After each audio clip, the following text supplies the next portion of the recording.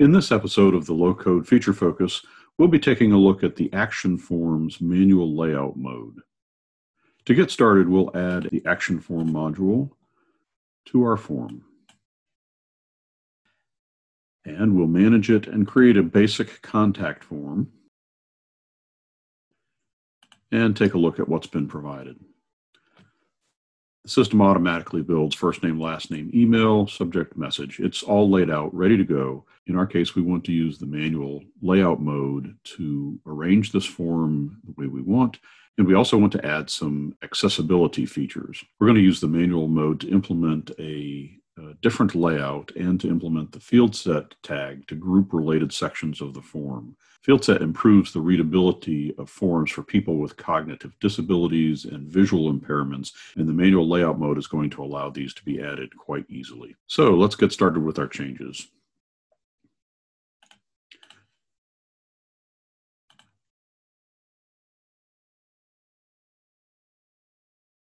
So we'll open up our Manage form and open the general settings. The manual layout checkbox is going to allow us to create a manual layout. If we click the checkbox and then click Start with a Bootstrap layout, it's going to set up a layout that mirrors what's already on the form. And we can see this. We'll just save and refresh the form, and we get this identical layout.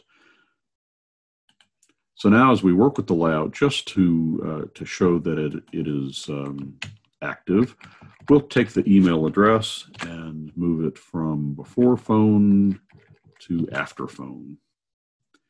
And having made that change, we will save the result.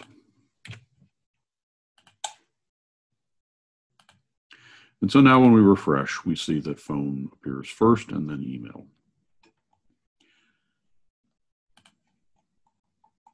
So now we're going to go ahead and implement the Fieldset tag that we were interested in. So I'm going to toggle this into HTML mode.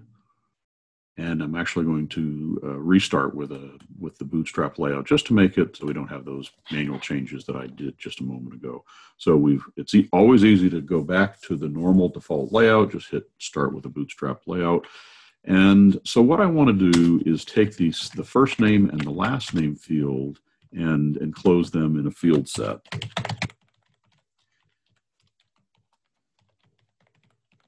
Now, it's beyond the scope of this article to describe why exactly you might use a field set. You might want to take a look and do some research on accessibility.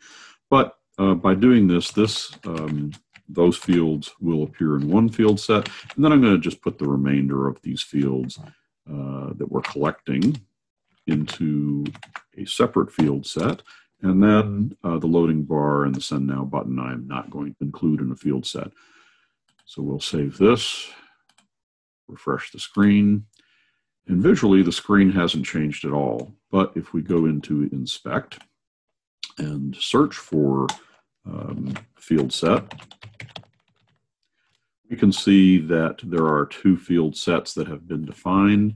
And if we hover this one, we can see that first name, last name is one field set, and email, phone, message, subject is another field set. So the manual mode has allowed us to inject our own HTML and wrap the content of our fields as we needed. You can do other things. For example, if we wanted to add a horizontal line between first name, last name, we could do that, just including the correct HTML to do that. And we save and refresh. And now we see that we have a horizontal line between first name and last name. There it is. So you could inject any content that you wanted into the fields. It's showing you the names of the fields that are present on your form. You could copy and paste these wherever you want to as you rearrange the form. And again, you can always, if you want to start over again, if you've added a bunch of fields and it's easier to start over again, you can just start with Bootstrap layout and it'll provide you the correct layout.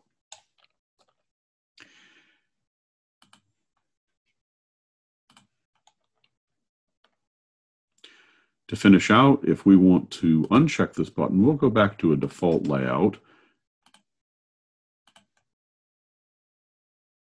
where there are no field sets or horizontal lines, so it's easy to convert back to away from a manual layout. And we'll just to prove it, we search for field set and we don't get any. All right, so we'll close that out. We're back to our default form. In this video, we've created an action form and converted it to a manual layout, made some changes to implement field set, and then turned it back into a standard layout. Is there some feature you'd like to see in our next video? Leave a comment in the section below.